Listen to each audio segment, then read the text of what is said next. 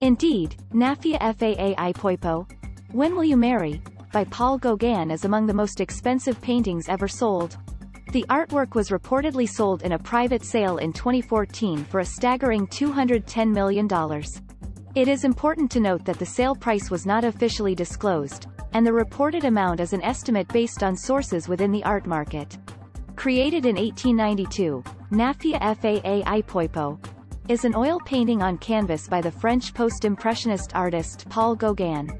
The painting depicts two young Tahitian women in traditional dress, sitting in a lush and vibrant tropical landscape. Gauguin's use of bold colors and his exploration of the exoticism and symbolism associated with Tahitian culture are characteristic of his artistic style. The high value of Nafia Faa Poipo can be attributed to Gauguin's significance as an influential artist, the scarcity of his works on the market, and the painting's historical and cultural relevance. Gauguin's depictions of Tahitian life and his exploration of non-Western cultures have made him an important figure in the development of modern art.